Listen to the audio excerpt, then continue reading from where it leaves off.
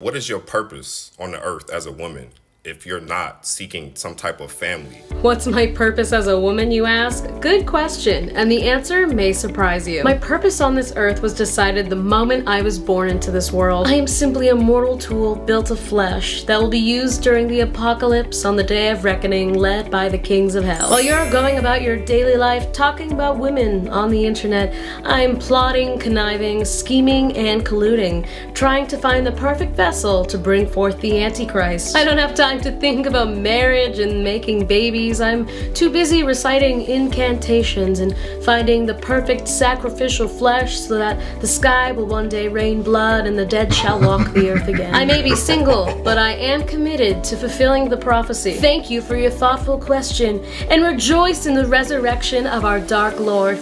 Praise him and embrace the dawn of the age of darkness.